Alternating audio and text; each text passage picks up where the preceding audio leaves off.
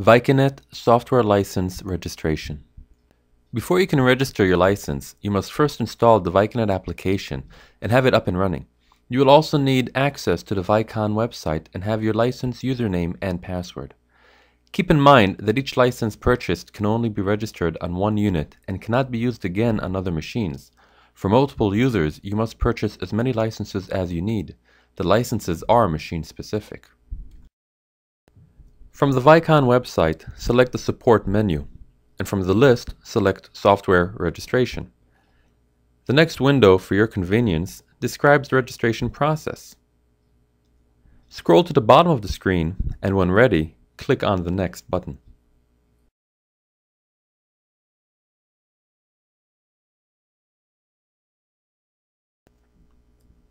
You can now enter your license ID and password where prompted.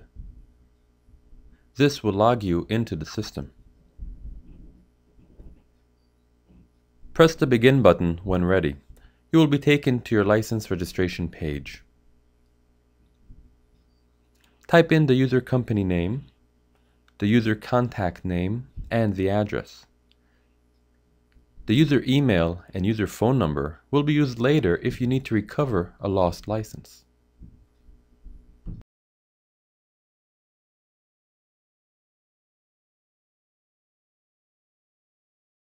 At the bottom, make sure the correct software version number for your system is displayed. If your product is a Vicon provided device, enter the unit serial number. If the product is a non-Vicon PC, use its serial number, or if that can't be located, your phone number. Press Next when ready. Review the license details displayed, and then press the Next button. You now need to enter information that can only be obtained from the ViconNet application. To continue with the process, you now need to access the ViconNet application. After launching the application, you are prompted with a username and password valid to your system. First-time users can use the default admin as the username and press the login button. No password is required. The unit's license type is displayed on top of your screen. The viewer software is a non-licensed type. Enter the main setup screen by pressing the Setup button at the top of the screen. Select your unit, which will be the first in the list, and press the Select. Then enter the registration setup by pressing the registration button on the System Settings screen. First, enter your information in the fields provided. This includes company name, your name, address, and phone number.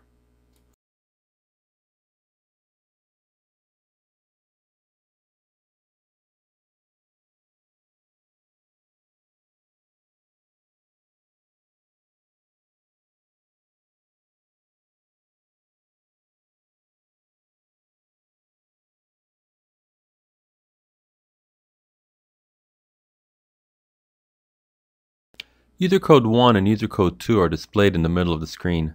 Copy user code 1 and 2 from the ViconNet application and enter it into the respective area on the Vicon website. When ready, press the Register button on the Vicon website. The resulting license number now needs to be entered back into the ViconNet application registration screen.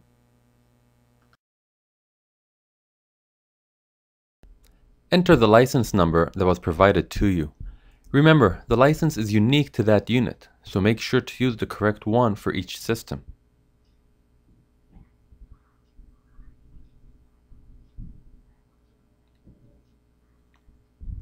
When you are finished and have made sure that there are no mistakes, press the Register button at the bottom of the screen. The application will now restart with your registered license.